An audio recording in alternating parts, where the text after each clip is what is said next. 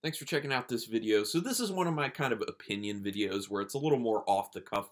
Although for this one in particular, I did put some thought into it ahead of time because I needed to pick out some films. So obviously, this is where I'm going to be talking about briefly 5 amazing horror films that I may never watch again. And I'm not just going to name them, I'm going to tell you why I may never watch them again. Now, it's not a definitive. I could potentially watch them again in the future, but at the moment, I kind of feel like I don't necessarily have a desire to watch them again, and I will get into the reason why, even though they are amazing films. And these are not in any particular order, it's just 5 of the ones that I can definitely think of. So the first one I put down was the film Martyrs, the original French version, not the American remake. I never watched the American remake. I heard it's not very good, especially in comparison to the original film. I actually do own Martyrs back here. I had bought it on a whim. I had heard crazy things about it and just straight up bought it on DVD. So gives you an idea of when I bought it. It was a long time ago. But the reason I may never watch this film again, even though it is a phenomenally done film, is the brutality. It is a very brutal, very intense film like Pascal Laugier does.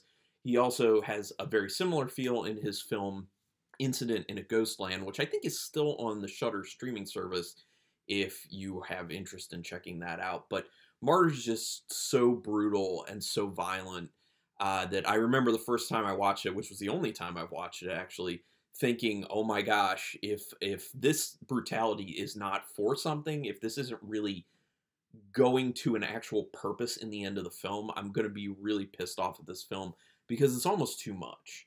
So for that reason, just the intensity of the brutality and everything, it is a film I may never watch again.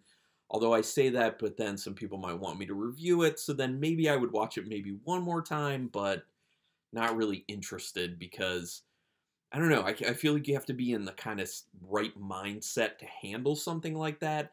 And I don't know if I feel like I'm ever really in that mindset. I don't know. But I'd love to hear other people's opinions on the film. Another film is The Lighthouse. That's the A24 film with Willem Dafoe and Robert Pattinson. Wonderful film. Amazing film. Loved watching it the first time.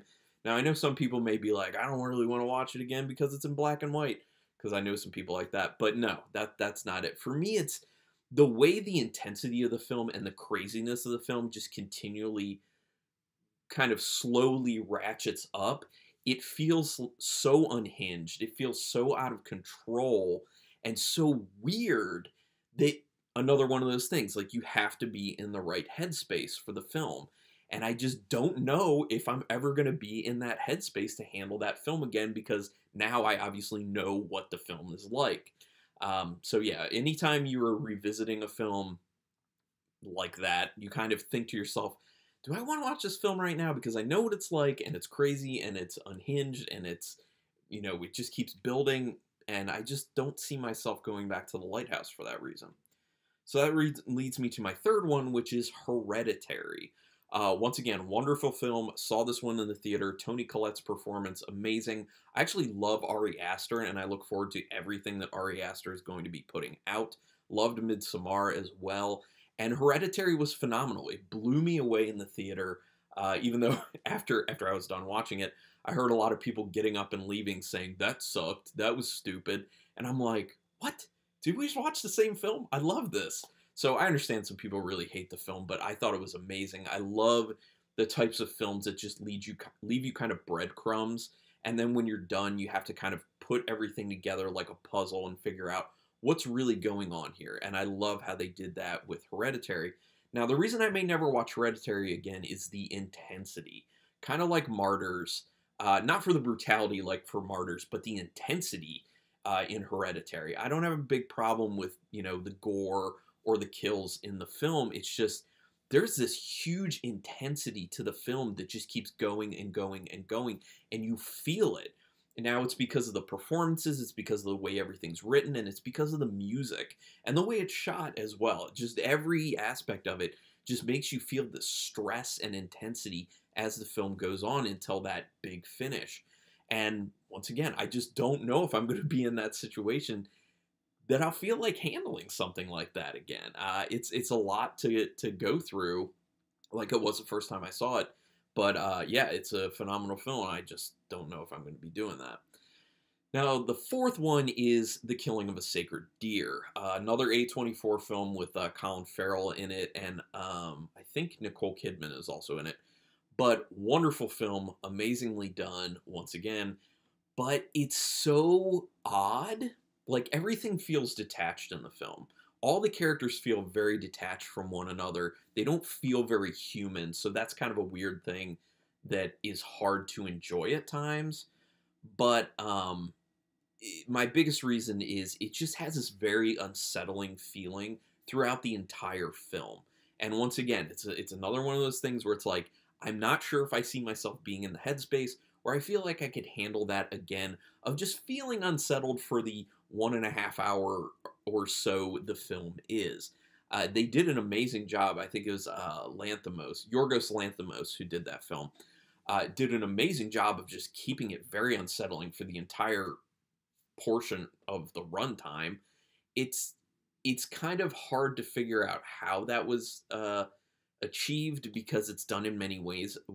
I think part of what I was saying about the characters not feeling very human and feeling very detached kind of emotionally from everything, but it's also the actions in the film and the idea behind what's going on, the music, filmmaking, all that stuff. So I just don't know if I see myself in that headspace yet again. So that's why Killing of a Sacred Deer may never happen for me again.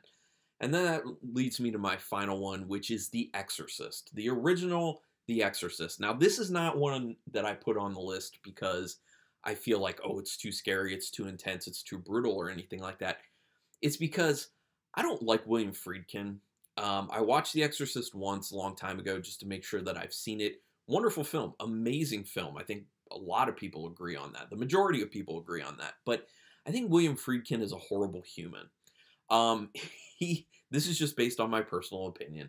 I've talked to someone else in the horror community who is known, who also kind of alluded to Friedkin not being a very good person in person.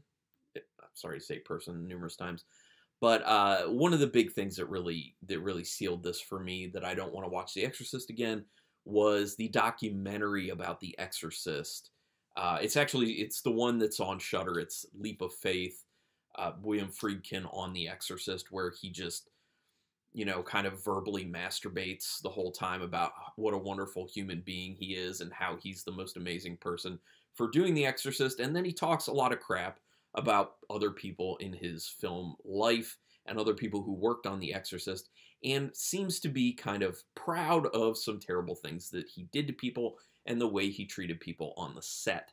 The other thing is, a lot of people probably know that Linda Blair was legitimately injured because they went over the top with scenes they were doing with her, and Friedkin really has seemed to not really care about that. He also talks in that documentary about other not nice things that he has said and done to people, especially when making that film. And he's not a good person. So I don't really feel a need to watch The Exorcist again, because I feel like if I'm watching it, I'm just going to be remembering that documentary and how terrible of a person he is, and how Linda Blair was legitimately injured during the filming.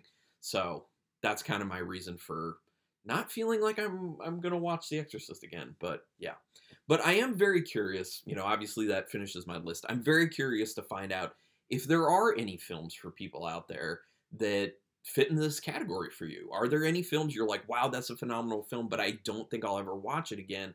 Now, maybe it's for certain reasons, because I know for me it'll be a situation where there are probably a lot of amazing films that I might not ever watch again, just because I keep wanting to watch new films. So I may never get around to it, even though I may want to at some point.